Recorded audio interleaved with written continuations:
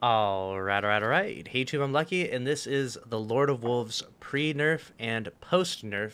Here we go. I'm at just 11 meters right now, so if you can see there, I back up, I hit 11 meters on the dot. If I hit all headshots, I can almost one-hit kill with the Lord of Wolves at this range. You can see there, I got the majority of headshots. I think I missed one burst there. And so this is where the Lord of Wolves is at currently. If I go up to 10 meters, let's see what happens. We go to 10 meters even. And we get the kill. So it's a clean kill at 10 meters with Lord of Wolves, and we'll demonstrate a little bit of what it looks like with Release the Wolves now versus what it's going to look like after the big nerf. Alright, and this is what Release the Wolves looks like right now. Pre-nerf, we're at 11 meters again. Oh my gosh, not one of those bullets hit him, only one. That's insane. Look at where those bullets went! No. Release the Wolves is laughably bad. Holy crap.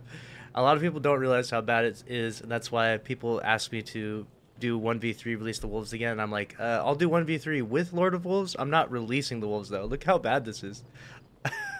Look, the bullets are up there. Oh my god, that's so bad. Lord of Wolves after the nerf. Just imagine what's going to happen after the nerf now. It's about to be insane. So... Alright, and this is post-nerf Lord of Wolves. We're at 11 meters. Let's go back to the same range as we were before. We'll try and hit as many headshots as we can. You see there we got 29s and 31s, whereas before we were hitting a little bit in the lower 30s, like 34 on one of the previous clips. And so you can see a little bit of a range nerf there. And if we push up to 10 meters right here, we'll go to 9 and just at 10 meters. You can still get a kill with it at 10 meters, so it's really good. The difference is now you don't spawn in with 3 shots or 3 bursts like you did before. You are limited to 2 bursts like all the other shotguns.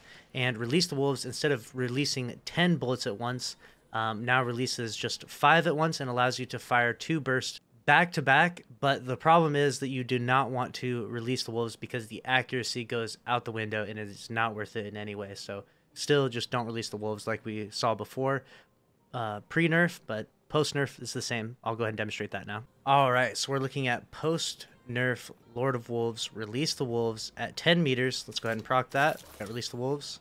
We're going to go at 9 meters. We just hit 10 meters, and we're going to try our best to hit 2 bursts on them, and we'll notice the difference in rate of fire post adjustment to Release the Wolves of the perk. So I fired both bursts there really, really fast, but you can see that I did almost no damage to them because the accuracy is just completely gone.